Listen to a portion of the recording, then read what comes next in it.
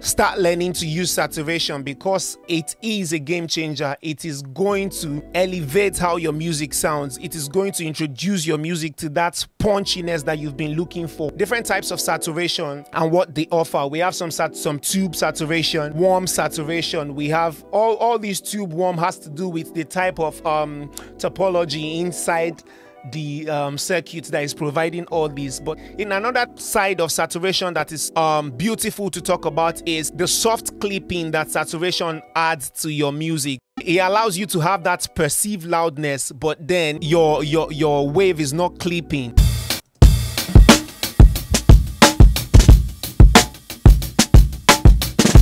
So because this is a warm saturation, you can hear how, let me bring it down.